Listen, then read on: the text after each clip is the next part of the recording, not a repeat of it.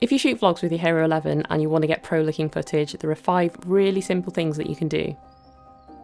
The first thing that you can do is use the auto exposure lock. Despite what I've said in previous videos of mine, you don't have to shoot with manual camera settings, you can use auto exposure, and actually auto exposure is going to be awesome when you just want to get footage really quickly. You don't want to have to keep changing your camera settings and switching out ND filters.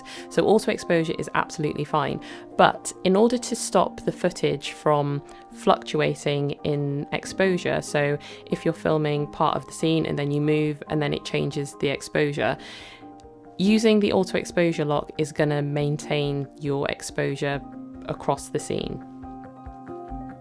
So the way to enable auto exposure lock is by tapping on the screen and holding the screen, and then you'll have this spot meter that comes up. And then in the scene, whatever you want to expose for, whether it's the sky or the foreground, if you drag that box to that area, the Hero 11 will expose the scene accordingly. And then if you tap in the box, it'll place a lock icon in there, which means that your exposure is locked in. And then you just need to hit the tick in the bottom right corner, and then you're good to go to start shooting.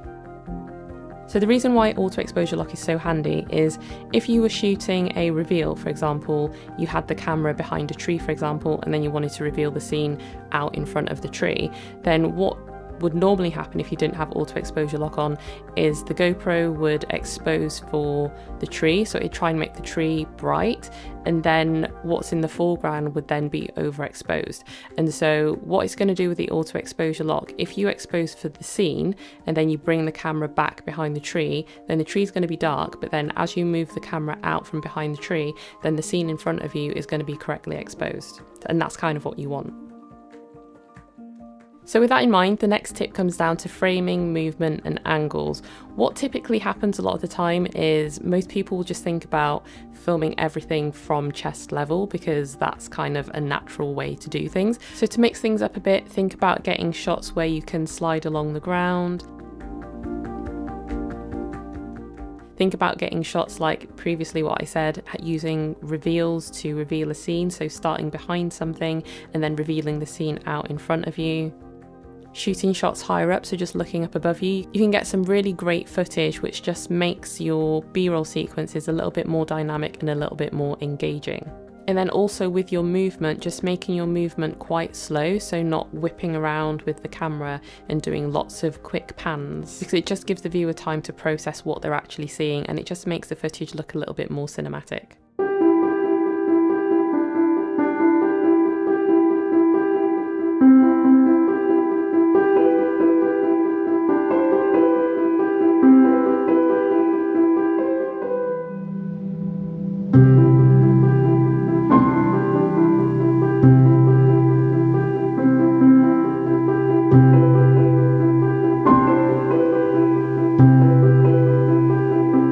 So when you're filming those really slow shots where you're not panning really quickly and you're trying to get really controlled shots, even though the Hero 11 has really good stabilization, there are going to be times where you might introduce little jitters and little shakes, and this is kind of normal because it's a really light camera, so you haven't got the weight of the camera to kind of steady your hands. So the way to get around that is by shooting at a higher frame rate. So if you're shooting in 25 FPS, then you could shoot in 50 FPS instead, and then you could slow it down to 25 FPS, and then you'll have really smooth motion or really smooth footage. But if you don't want to have slow motion in the sense that people are walking around in your scene and you don't want them to be slow, then there's not a huge amount that you can do about it. But if you're shooting nature scenes where it's just the trees and the branches and flowers and bushes and that kind of thing, then slowing the footage down looks really nice and controlled, and it's a really good way to just get smoother footage.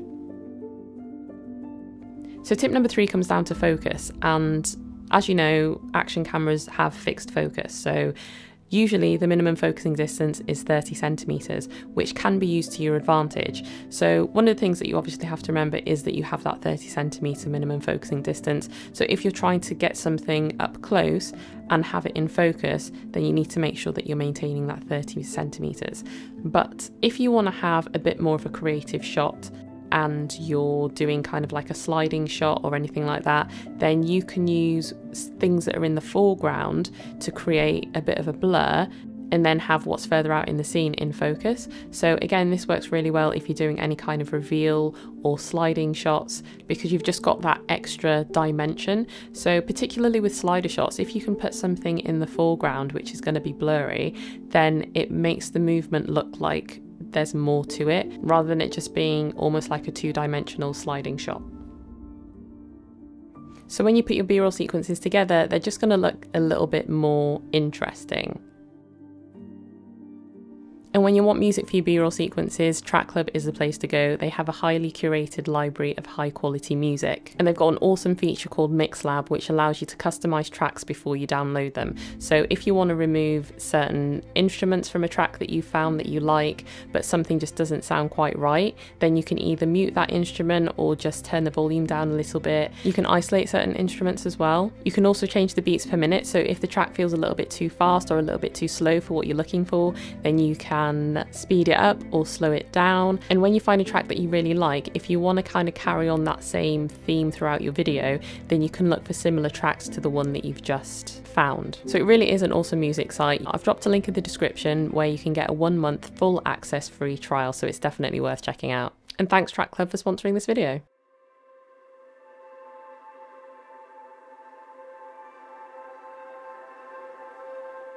So when it comes to tip number 4, even though the Hero 11 has awesome stabilization, using a gimbal is going to give you the ability to have more creative shots, but also use ND filters and also film when it's low light and still get stable footage. One of the things that electronic stabilization isn't great for is slower shutter speeds, and in low light your shutter speed drops significantly to compensate for the loss in light. And so your stabilization is just going to be all shaky and wobbly, and the footage is just not going to look very good. So using a gimbal is going to completely eliminate that. And if you want to shoot with ND filters because you want more natural motion blur in your videos, then you're also going to need a gimbal, because you're dropping your shutter speed down to, let's say, 1/50th of a second if you're shooting in a frame rate of 25 FPS. And so that's a slow shutter speed, and again, the image stabilization isn't going to work very well. But when it comes to the creative side of using a gimbal, this is where you can get some really interesting shots, especially if you use an extension pole, and then you can get jib-like shots. These are especially great if you want to get sweeping shots or really high shots and you don't have a drone,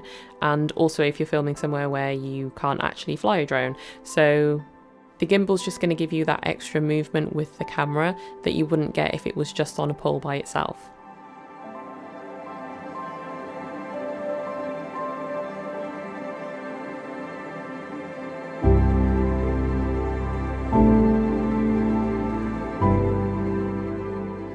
So when it comes to tip number 5, this is mainly to do with your camera settings, but more so to do with the color profile that you use. So shooting in vibrant, I find, is really saturated and it doesn't look natural, and you just really get that GoPro look that everyone knows it's a GoPro shot on a GoPro. Whereas if you shoot with natural, you kind of still get it a little bit, but it's not quite as much. But if you shoot flat and then you color correct and color grade the footage, then you can get some really nice looking footage from the GoPro. What I tend to do is shoot flat, I set my sharpness to low, and then I color correct and color grade my footage with Film Convert Nitrate, and I've dropped a link in the description to that. But it just means that you can get a really nice look to your footage and you can create clips that look like this.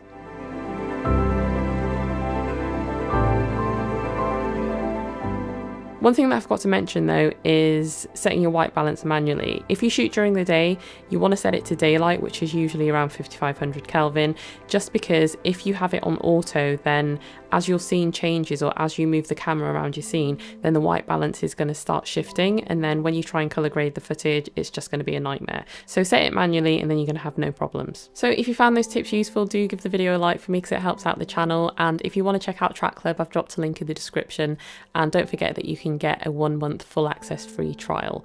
So thanks for watching. If you have any questions, drop them in the comments, but I'll catch you guys on the next video.